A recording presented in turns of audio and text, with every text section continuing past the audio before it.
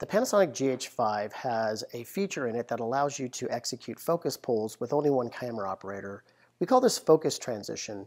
Let's show you how it works and where it's in the menu. So go to the camera's menu. We need to be in the top tab, which means the mode dial needs to be in the creative movie mode. Page 2 has focus transition. Select focus transition, and let's first start by teaching you how to program in your 3 focus pull points. We'll select focus pull settings. Position number 1, we hit set. We then use our lens manual focus adjustment. We can move this box over to the object that we want in focus, in this case the stem. Press set. Press set here. That brings us to position 2. We're going to make this apple here position 2. We're going to slide this box over, which helps for magnifying the image. We're looking for our little blue focus peaking, which is right on the apple there. We press set here. Go to position number 3, which will be the knife. But Mark, I'm going to have you move the apple where I want it on the cutting board for me. So Mark's going to move that into position, and then we're going to adjust our focus, move the box over so we can get our focus programmed exactly the way we want. We're looking for those little blue focus peaking symbols. We've got them.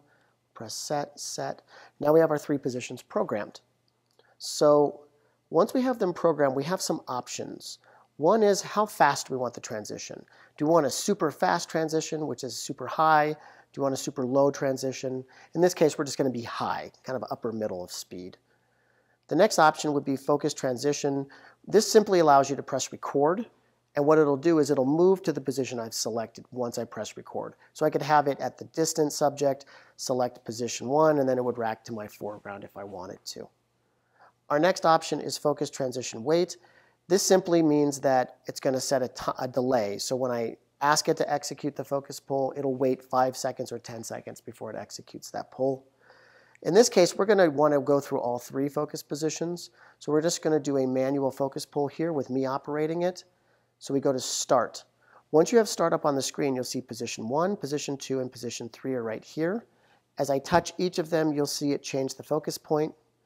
If you don't want to use the touch screen, you can also use the joystick, and we can just select from the joystick. In this case, I'm going to use the touch points on the screen.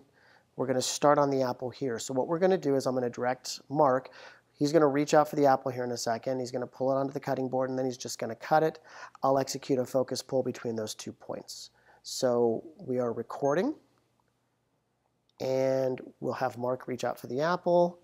We'll then have Mark put it into position, and he's now cut the apple. And here's an example of how that looks.